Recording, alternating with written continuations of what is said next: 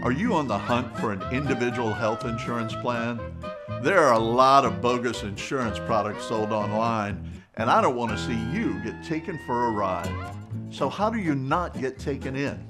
First things first, watch your search terms. Searching health insurance will often return results with suspicious web addresses that connect you to shady brokers or scam artists, leaving you unsuspecting and uninsured.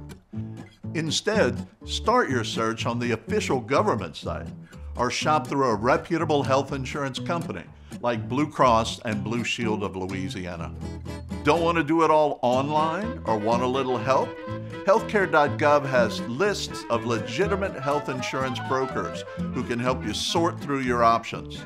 Once you've identified a plan that works for you, be sure to ask yourself, is this a qualified health plan? Does it meet the Affordable Care Act or ACA's requirements for full coverage insurance? Is this a short-term plan? Short-term plans are temporary coverage that have limits on how much health care you can use. You can also be rejected for having a pre-existing condition. Is this a health care sharing ministry? A sharing ministry plan, while allowed under the ACA, is not health insurance and doesn't have the state and federal protections that regulated health plans do. Does it sound too good to be true? If it sounds too good to be true, it probably won't give you the coverage you need.